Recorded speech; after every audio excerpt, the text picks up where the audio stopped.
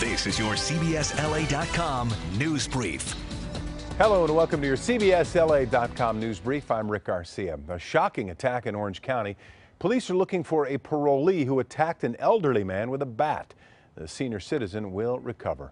There's now a $25,000 reward in the murder of a Compton baby. 1-year-old Autumn was shot Tuesday while standing in her crib.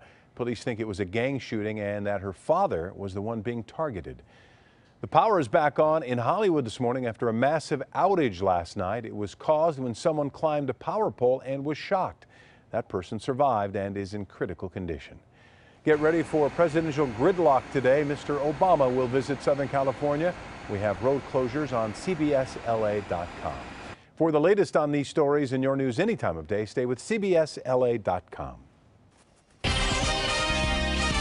All right, everybody, good morning to you. We've got temperatures that are topping out into the 80s again today. Mid to upper 80s, close to 90 degrees, but maybe just a touch cooler than what we had yesterday. Now, it's 86 today, 82 tomorrow, and then 78 on Saturday as a trough of low pressure moves into the west coast. We'll also add in some clouds as we make our way into Sunday and Monday. Then we start to cool down again. Late next week, there is the potential that we could start to see some wet weather.